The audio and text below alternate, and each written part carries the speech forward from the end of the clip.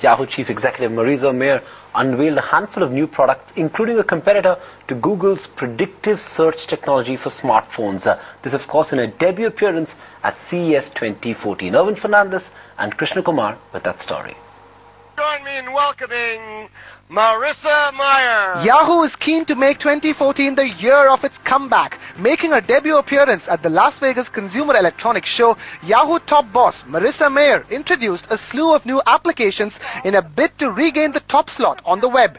Marissa announced Yahoo's acquisition of Aviate, a company that makes applications that automatically brings up user-relevant data, much like Google now. Mayer said a new smartphone application will be rolled out under the Yahoo banner later this year in a bid to boost its mobile subscriber base. What if your phone suggested music and map apps when you got into your car? Or fitness apps when you got to the gym or went for a run? Aviate does just that, automatically organizing your apps based on contextual clues, bringing you what you need when you need it. And she wasn't done just yet. Mayer listed Yahoo's plans to launch a personalized new digest for technology and food, again emphasizing its media-centric and mobile focus. Yahoo Digital Magazine will be anchored by category tastemakers, visually driven storytelling, and an engaging accordion-style layout.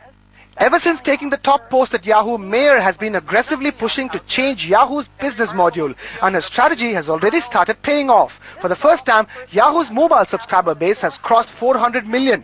Coupled with an aggressive acquisition strategy, the year 2014 could well be the comeback year for the once king of internet. With Irvin Fernandez, Krishna Kumar, ET Now, Mumbai.